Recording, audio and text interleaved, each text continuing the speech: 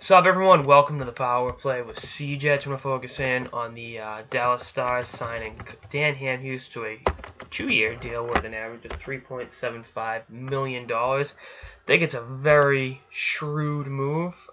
They really wanted him at the deadline, and it didn't come to fruition. And I think he should have been more pushing for a move because let's be honest, Vancouver wasn't going anywhere. They could have gotten something for him at the deadline, but either way, here we are. I think he's going to be a good addition. You look at a team that already has a John Klingberg and Johnny Oduya, Steven Johnson, decent little piece. I like Jordy Benham in the minority there. Some decent pieces. Obviously they're probably going to lose to Murs. It's a foregone conclusion. Chris Russell will walk. They've already lost Goligoski, so. Is he a replacement for those guys? No, he plays a different game entirely, but I think having a veteran presence back there on a reasonable 2-year contract is a good move for the Stars, and I think it's a good fit for him as a player.